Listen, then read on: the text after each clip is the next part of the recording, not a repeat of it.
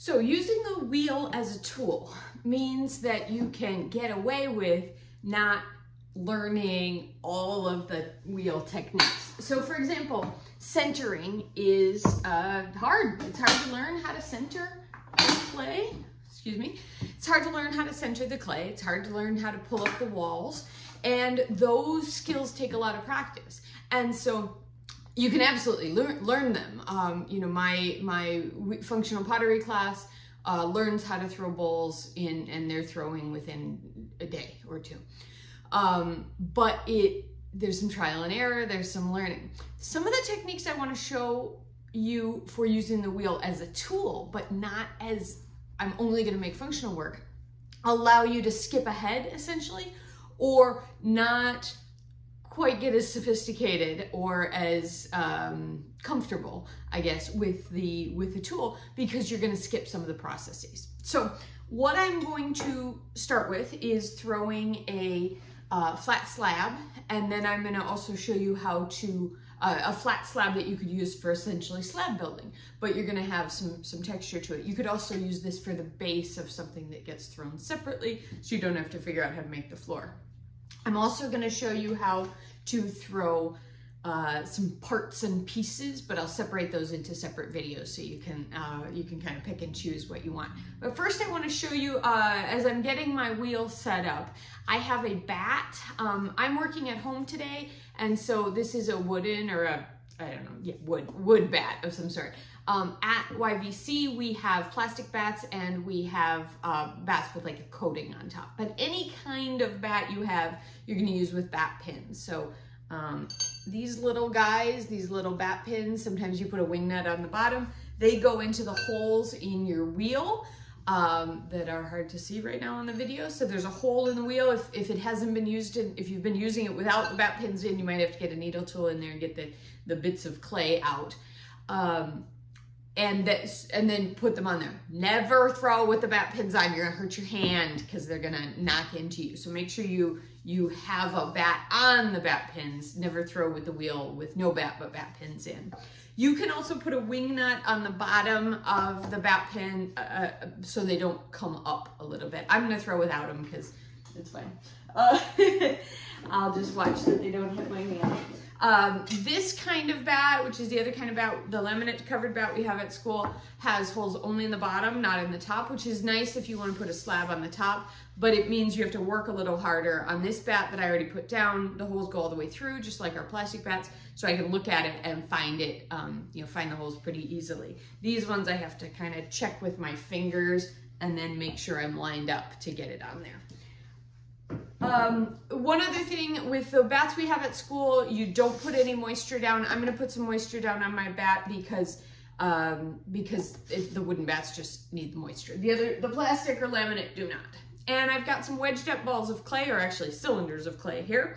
So I'm going to put those onto here, and then I think I might need to switch. All right, I've adjusted my camera angle so you can see. I've got my bat a little bit wet. I'm going to press my clay down in the middle, make sure it's fairly centered, and then I'm going to make sure I have plenty of water on my hands, and I'm basically going to do a little bit of centering, but I'm going to be kind of incomplete on this. So I'm going to use the palms of my hands to push down, make sure that I push down, kind of down and in before I start pulling up or before I get any water underneath. I don't want this hydroplaning. Now you can see I'm not centered. See this wobble that we have happening here? Now, one approach is to fix that, right? To get it centered. Another approach, if you're sort of zooming ahead and using the wheel as a tool before getting the basics down, is you don't get that totally figured out. So I'm gonna kind of just flatten this, leaving that bump in there. I just won't use that part of the clay. And then I can use the palm of my hand to press down, or another approach I could take is I could take a rolling pin. This is a PVC pipe. We might have some at school, but we also have regular rolling pins at school. I'm gonna make sure it's wet so it's not sticking, and I always need to add extra water. And then I'm basically going to use this to compress that clay down, and I can keep myself steadier if I don't talk, but I'm explaining as I go. So I'm gonna make sure it stays wet, and then I'm gonna try to keep myself steady. It's a great idea if you can get your arms braced against your body or your legs, or even the side of the splash pan if they reach. Mine aren't gonna reach at this angle. I wanna just get it flat and even, because all I'm trying to do is make a slab, and this is just kind of a zoom ahead, you know, a quick version of a slab. Now, it may not be as perfectly nice. It's certainly not as even on the outside as it would be if I were doing this the right way, but you saw how quick it was. Quicker even if I stopped talking. All right, so I'm gonna check the height of this, and if I've kept myself steady, it should be the same height all the way around. I can check that with a needle tool, either over here by pressing my needle, putting my needle tool to the wheel head, putting my fingertip to the top of the clay, and then that thickness, what can I put it in front of? There we go. That thickness is about 1/4 of an inch, which is a nice slab height for me. I can double check and make sure that it's the same height over here by putting the needle tool through the clay. But then, so the advantage of that is a real quick way to go about doing this. I could pull up the edge and make a lip on this. I also could simply use this as a slab. I'm gonna add a little throwing line into it. And now this slab that I have to work with, when I take it off the bat later on, is going to be just kind of a interesting texture. So instead of rolling a slab on the rolling pin, on the slab roller, or with a rolling pin at the table, I can get concentric circles, or a swirl. This is essentially a swirl that looks like concentric circles that I can use as my decoration. So I can, a couple of options here. It's a great idea to wire this through, because if I don't wire this through right away, and I let it dry too much, it's gonna crack on me. I could wait a little bit, but I wouldn't recommend waiting a full day. My wire tool is borderline too short, so I'm gonna grab a different one. Actually, I'm gonna grab this textured one. So straight, regular wire tool or a textured one. I'm gonna pull it tight.